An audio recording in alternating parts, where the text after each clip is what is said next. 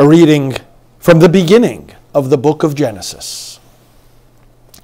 In the beginning, when God created the heavens and the earth was a formless wasteland, and darkness covered the abyss, while a mighty wind swept over the waters. Then God said, "Let there be light." And there was light. God saw how good the light was. God then separated the light from the darkness. God called the light day, and the darkness he called night. Thus evening came and morning followed, the first day. Then God said, "Let there be a dome in the middle of the waters to separate one body of water from the other." And so it happened. God made the dome, and it separated the water above the dome from the water below it. God called the dome the sky. Evening came and morning followed, the second day. Then God said, "Let the water under the sky be gathered into a single basin, so that the dry land may appear." And so it happened. The water under the sky was gathered into its basin, and the dry land appeared. God called the dry land the earth, and the basin of the water he called the sea. God saw how good it was. Then God said, "Let the earth bring forth vegetation, every kind of plant that bears seed, and every kind of fruit tree on earth that bears fruit with its seed in it." And so it happened.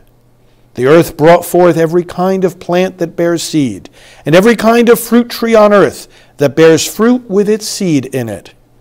God saw how good it was.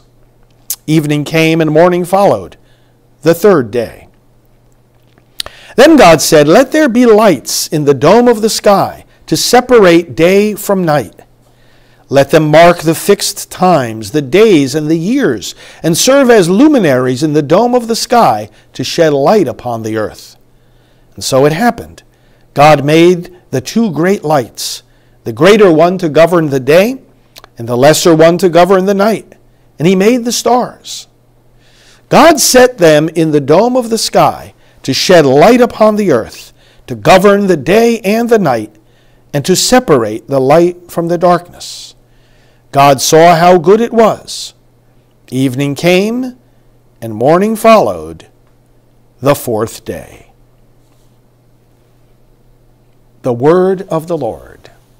Thanks be to God. May the Lord be glad in his works. May the Lord be glad in his works. Bless the Lord, O my soul. O Lord my God, you are great indeed. You are clothed with majesty and glory, robed in light as with a cloak. May the Lord be glad in his works. You fixed the earth upon its foundation, not to be moved forever. With the ocean as a garment you covered it. Above the mountains the waters stood. May the Lord be glad in his works. You send forth springs into the watercourses that wind among the mountains.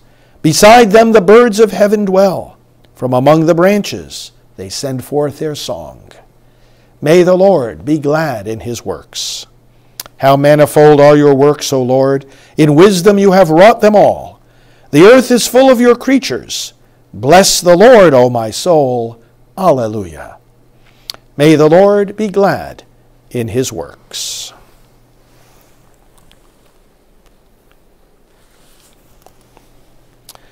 The Lord be with you. A reading from the Holy Gospel according to Mark.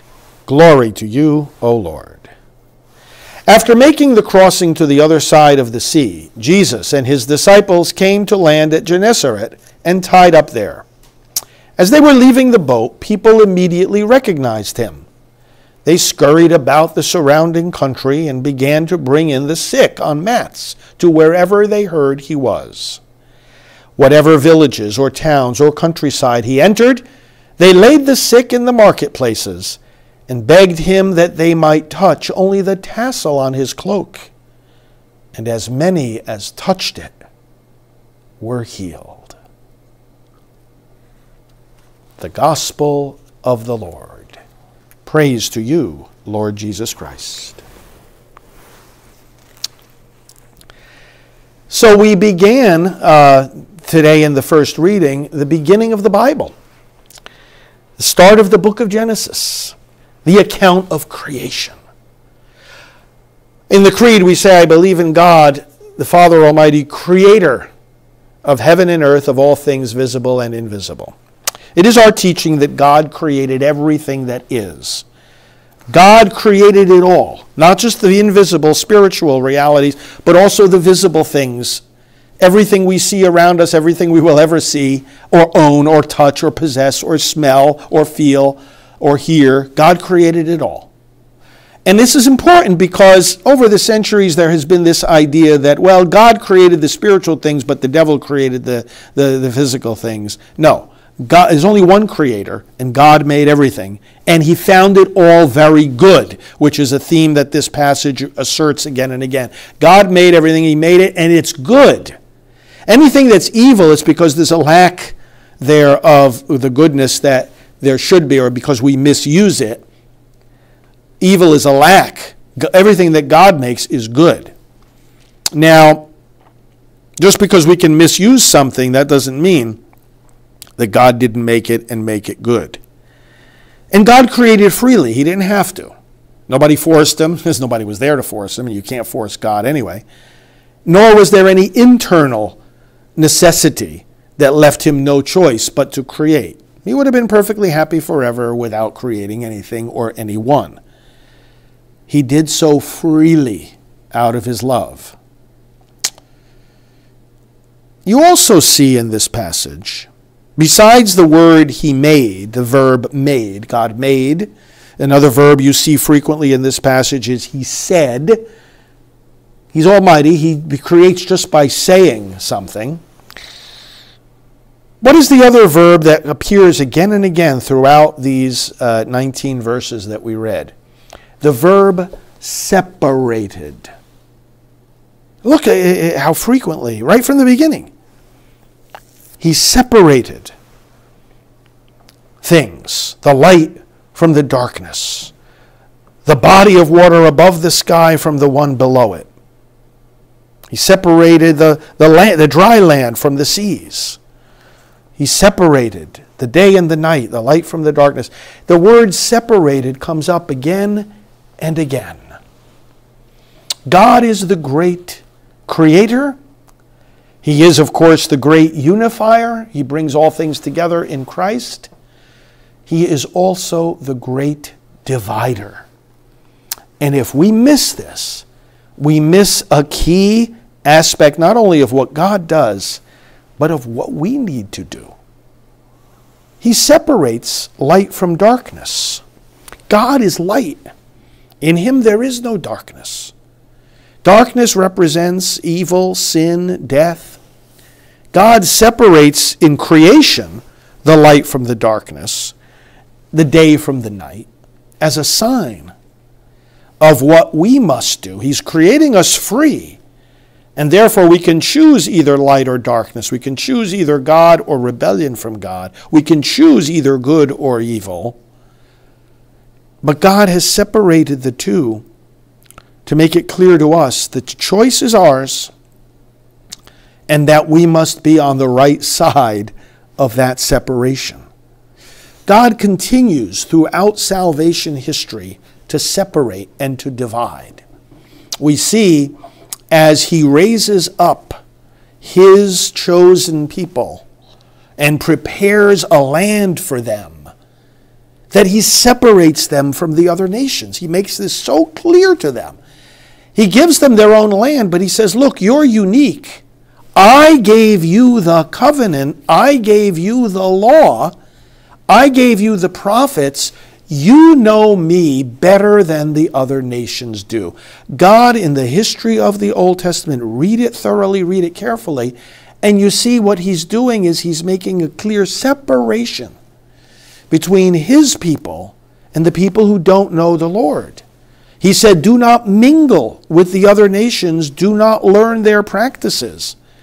The fact that God's people did mingle with them and imitate their practices, especially the killing of children, which in our day is seen in the evil of abortion, besides which there is no greater evil, they were punished as a result. That's why the exile happened. But God said clearly that there is to be a separation. And as we read through the prophets, look at Elijah. He brought the people together and he said, look, there are some who are following the Lord. They are dwindling in number, who are acknowledging the true God. There are many others who are following Baal, false gods, demons in fact, and sacrificing their children to them. And as Elijah at a certain point gathered the people together and he said, look, how long are you going to straddle the fence? How long are you going to wobble along with two opinions, as one translation says? How long are you going to try to have it both ways? If the Lord is God, well, then serve him. If Baal is God, then serve him. But don't try to have it both ways. Don't say one thing and do the other, or wobble back and forth. And he challenged the prophets of Baal. Remember that incident where he said, call on your God and let him send down fire. And nothing happened. And then he called on Yahweh, the true God, and the fire came down. And then he had the false prophets slain. Elijah didn't fool around. And, when people were looking at Jesus in his public ministry and wondering who he was, many said, he is Elijah, come back. Which means Jesus was pretty tough. And he made it clear, didn't he? He said, I haven't come to bring peace, but division. Again, we have to understand this properly. Ultimately, Christ unites all things in himself. But the only way you unite things is by separating. As God did from the very beginning of the Bible, as we read today, the only way you end up uniting is by separating from evil and falsehood and death and sin, separating good from bad. Unless you know how to separate those, you'll never be united. Because good and evil don't mix. Paul learned this very clearly when he writes to the Corinthians. He says, you can't partake in the table of the Lord and the table of demons. There's got to be a separation. You've got to choose. Jesus said, you follow me, even your household is going to be divided. Parents against children, mother-in-law and son-in-law, and all, there'd be separation within one's own household. Why? Not because Jesus is trying to tell us to be combative, but because when you affirm good, you have to denounce evil. There's no two ways about it. You have no choice. We have to unite. But that doesn't mean we blur the distinction between light and darkness, good and evil, virtue and sin. You can't blur the distinction. That would be a false unity. If we were to say to everybody, hey, everybody, come on into the church. Everybody's welcome. Well, of course everybody's welcome. The gospel announcement goes out to everybody. But what does that announcement start with? It starts with the word repent. You can't just bring everybody in and say, oh, hey, it doesn't matter what you do, what you believe, or who you are. Of course it matters. The reason we want them to come to the church is so they can embrace the truth. Take hold of God's grace, become his sons and daughters, and be saved. That requires a separation from the old way of life. That requires a separation from sin. It's not just, hey, everybody come together. Remember Jesus, he talked about the parable of the wedding feast. Yes, indeed. He said, go out into the highways and the byways and invite everybody you find. Force them to come in. Of course it's a gospel of universal good news to everybody. But the fact is that when they were coming into that wedding feast, remember Jesus said in the parable, there was somebody there not properly dressed for a wedding, and he threw them out. And he said, go out into the outer darkness, there will be gnashing and wailing of teeth. At the last judgment, what did he say in the Sermon on the Mount? We have to be ready. He said, on the last day, some are going to say to me, Lord, Lord, you taught in our streets and we ate with you. And he said, depart from me, I never knew you, you evildoers. Get out of my sight. Which he said was going to be the last judgment, as we read in Matthew 25, when all the nations will be gathered before him and he will sit on his royal throne. And what does God say there at that scene of the last judgment? He will separate them. As a shepherd separates sheep from goats. And to those on his right he will say, come with me into the kingdom prepared for you from the foundation of the world. But to those on his left, depart from you into the everlasting fire prepared for the devil and his angels. We're not making this up. This is Scripture. God is the great divider. thank God he does that.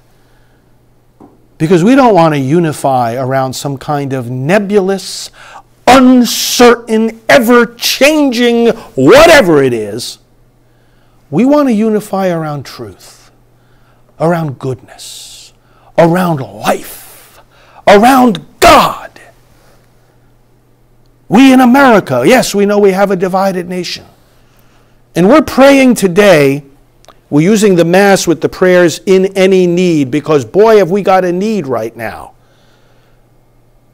There are evil policies being implemented that increase the numbers of babies slaughtered in this holocaust of abortion, that ruin our economy, weaken our borders, implement policies that frankly deserve the adjective demented policies by the Democrat Party. And brothers and sisters, this is causing, and some people don't realize it, and God have mercy on them, this causes distress for our nation. We need to say it clearly, we need to identify it specifically, and we need to separate those policies and those policy makers that bless us and help us and that uphold the freedom of the church and the law of God and the good of America and the good of our future and our children and our freedoms. We need to make a clear separation. Now, people sometimes they're worried about division. Don't be worried about division. Be worried that you're on the right side of that division. That's what we got to be concerned about. There are so many people in politics and in the church who cry out every day, oh, we need unity, and we need unity. And no. The first thing about promoting unity, just like the first thing about creating everything like God did here in this book of Genesis, is to separate darkness from light, separate evil from good. Know how to separate truth from falsehood and unite around the good and the true and the divine. It is Christ who does this. It is our embrace of Jesus Christ that enables us to do this. And therefore, let me take you back to those first three words of the Bible. In the beginning. Do you know that that means in Christ? And you read at the beginning of the Gospel of John, in the beginning was the Word was with God, the Word was God. It says as you read on, all things were created through Him. Apart from Him, nothing came to be. And Paul also repeats this, that everything was created through Him and for Him. Beginning of the Gospel of John, but also the beginning of the letter of Paul to the Colossians.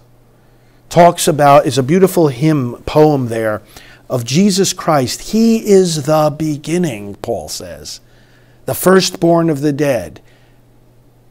He is the head of the church. It's a beautiful passage there that talks about all the different ways that Christ takes preeminence in all creation, in all salvation, in all things. The beginning of the Bible is a prophecy of Christ. All the Old Testament is. And right from the very first words, literally. Because when Paul writes those opening words in his letter to the Colossians, and he sings that hymn of praise to Christ, about Him being the firstborn from the dead, the one through whom and for whom all things exist, it's actually a commentary on these first three words of the Bible. In the beginning, God created the heavens and the earth. In other words, in Christ, who would be the head of the church, the firstborn of the dead, King of kings and Lord of lords and judge of all. In Christ, God created the heavens and the earth. And that's why when we embrace Him, we have everything. The earth was a formless wasteland, darkness covered the abyss, and a mighty wind swept over the waters. You know what that wind is? The Ruah of God, breath, Spirit. That was the Holy Spirit. Come Holy Ghost, Creator blessed, right? He's the Spirit. That's why respiration, breathing, Respiration has the word spirit in it. It's the meaning of the word. The Spirit hovered over that ancient chaos and disorder and brought about life and light and goodness. So the Spirit, sent from the Father and the Son, was breathed on those apostles at Pentecost to begin a new creation with the forgiveness of sins and the adoption in the Holy Spirit of men and women to be His sons and daughters. That Spirit hovers over our world again today to bring order out of chaos. And in this Mass, let us pray that that Spirit hover over America to end the darkness of the evil policies that we see in our midst, particularly now being carried out by the Democrat administration in Washington. Enough of this. We must reject policies that are contrary to the law of God. Enough with this being so concerned about how divided we are. We have to be divided when policies that are proposed are contrary to truth and to God's law. We have to be divided. And our concern is not that there's division. Our concern is to make sure that every day, every moment, we are on the right side of that division. And the right side of that division is to be with Jesus Christ and to make sure that in everything, His law and His truth is applied and followed, and that the opposite of it is, in fact, rejected. Lord God, thank You for creating all things in Christ. Thank You for the privilege of following Him and bearing witness to Him every day of our lives, in every aspect of our lives, now and forever. Amen.